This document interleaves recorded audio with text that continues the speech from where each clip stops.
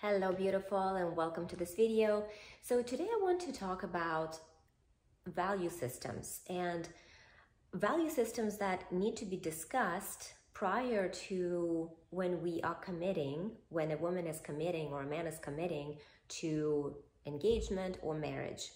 And a lot of times people don't really discuss those issues, those very, very important issues, such as what are each other's values on things like family, time spent together, children, money, extended family, each other's parents, living situation, expenses. So people don't discuss those things. Why? Because as humans, we're conditioned to assume that the other person's opinion and the other person's value system is exactly as our own. So for example, if somebody thinks that, okay, their value system is that if they're married, they're going to be spending a lot of time together, they assume that this is the other person's value system, but it's not necessarily so, right? So I want to talk about what are those discussions that need to happen for you to actually know what is the other person's value system around a certain topic. I recently had a conversation with a good friend of mine, and the situation there is that my friend is very ambitious and very much driven, very much wants to better their lives. And their partner is a little bit less so, in a sense that they're not as ambitious. They're okay with kind of where their job is, even though they could be maybe striving to get a promotion or striving to increase their salary, or maybe try to work more in order to increase their salary, but they're not really striving to do any of that. And they seem to be okay with where they are. As we were talking about it, it came to the surface that my friend doesn't actually know, like, what is their partner's position on money in general? What is their position on where their life is currently, right? So for example, for my friend, it may seem that, okay, this is up and up from here, like we need to work harder, we need to strive, we need to, be able to like afford certain things in the future and have those experiences and have those trips and have a house and, like all those things. But for their partner, maybe it's not the same. And this is a conversation that needs to happen. And the easiest and the best question to ask is, what does money mean for you, right? And for all of you listening, you can ask yourself this question: what does money mean for me, right? And the answers will be different. So for me, for example, money for me means freedom. Money for me means that I am able to do things that I want to do. I am able to have the experiences that I want to have. I'm able to go places I want to go. I'm able to travel to places that I'm really excited about, right? So for me, money is freedom. Freedom of doing what lights me up. For somebody else, money could be something completely different, right? For someone else, money could be, oh, money is scarce. Money is evil. Everyone who has money is an evil, bad person. Money is very hard to get. Money is very hard to earn. Money is very hard to keep, right? So there's so many different things that people can believe in. So think about it like this. If, for example, I am thinking about the money in a sense that, okay, money for me is freedom, and I have no philosophy around money that will indicate that it's evil in any sense, that it's scarce. I don't have scarcity mentality around it. But let's say if my partner does, then for them, for me and this person, it would be a big mismatch, right? Because we don't have the same opinion and the same philosophy around money. And keep in mind also that a lot of times people grow up in different environments, right? Different countries, different upbringing.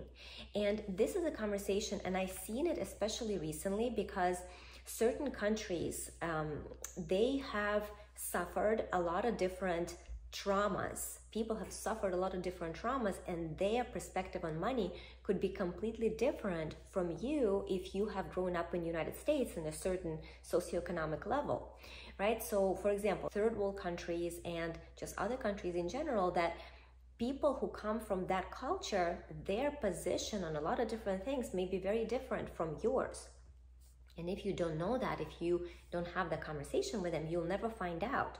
And you will always have this, this friction with them, this disagreement, because you just don't understand them and they don't understand you. If you're used to having like a bare minimum, and then all of a sudden you're getting so much more than that, and for you, you are thinking that, okay, I'm already so lucky. I'm already so fortunate to even have this. Right? So then it's hard to think about, okay, what if I want more? What if I want, you know, more possibilities? What if I want more freedom? What if I want more money? Right? So for some people, it almost feels wrong to even think about it in that manner, because they already know that, okay, like my family is still like in a different country, and they have a very different standard of living, and I'm here living in this country, and I have so much more than they have and what I used to have as a child when I lived there, let's say. So you see how with a person like that, you need to actually find out, why are they maybe not as ambitious? Why are they thinking a certain way about money? Maybe in their mind, they're already there. Maybe in their mind, they already accomplished things that, you know, they're already so much above what they used to be and what their family comes from, right? And I'm not saying that these things cannot be changed. They can, but you need to understand it in order to be able to even change them or help your partner change those things. Same thing about having conversations around, for example, what is your partner's position on family, right? What is your partner's position on how much time they're willing to invest? Like, let's say if your partner is very ambitious, right? They're very successful, and you like that about them, right? That's what you want. You wanted a high value man, and he is all that. But what is his position around family? Because maybe for you, you think that he's going to be coming home at 5 p.m. or right after 5 p.m. and then you're going to have all this time with him, going to dinner, going on romantic walks, going to see movies, you know, doing all that stuff. But in his mind, he's thinking that, oh, because he's very busy, and like, let's say he's super busy at work, he's a business person, he's going to be at work till 9 p.m. every single day, or 10 p.m. working, making that money. So this conversation needs to happen, because if your expectation is that he's going to be home at 5, and his expectation is that, well, babe, if you want me to make this money, I'm going to be making that money. I'm going to be at work till 9 p.m., right? And I'm going to work on the weekends. So this is a mismatch, and I see couples having issues with that. Some women are okay with this, right? I know some women have a wealthy husband, but they even travel by themselves. Like, I see these women in a very expensive places, resorts or restaurants, whatever, and they are by themselves, but they're married, but their husband is working, right? And for some women, it's okay. But you need to decide what is okay for you, because if you are getting married for the purpose of being with that person, well, that's a different thing, right? Same thing with kids. Like, if you are expecting to have family with this person, and what is your expectation? Is your expectation that he's going to be present there for your children, or, you know, it's going to be a nanny situation, or is it going to be just you taking care of the kid and while your husband is working? So all these things would need to be discussed, right? And this is why you need the time to actually get to know this person and have these conversations. I have some people asking me, when you get engaged after rotational dating, based on my last couple of videos, what is the time that you set your wedding from the time of engagement?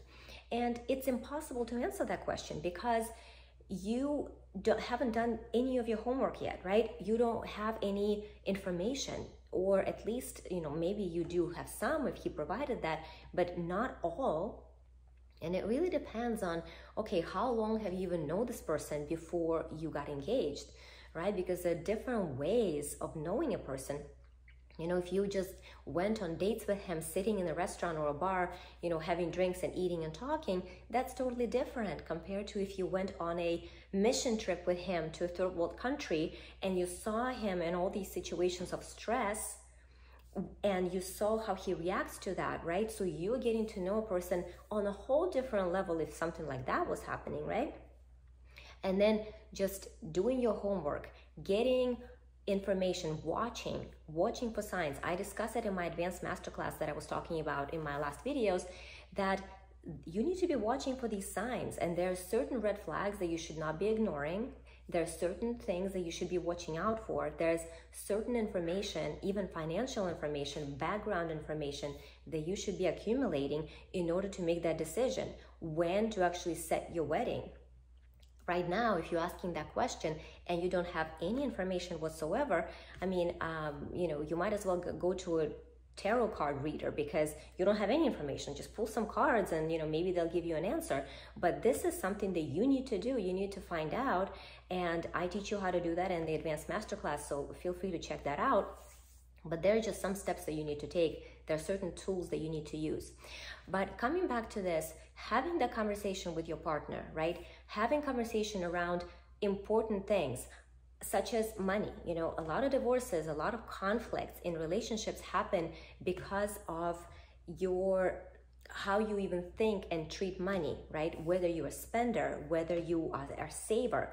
So you need to know what your partner is like. If you would like to spend money and your partner is a complete saver and they just want to like save money, you know, you need to have a conversation about it. How are you going to deal with that moving forward? All these things you need to find out.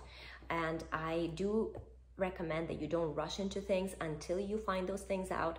And once you do, you'll be very comfortable setting those dates and setting those kind of when you're actually going to get married, right? So again, I do talk about that in my advanced level masterclass. It is on pre-sale right now, so if you want to get it, now is the perfect time. And again, I do appreciate all your likes and subscribes and comments. That helps the channel to grow, so I do appreciate all your support. And I will talk to you guys in the next one. Thank you so much for watching.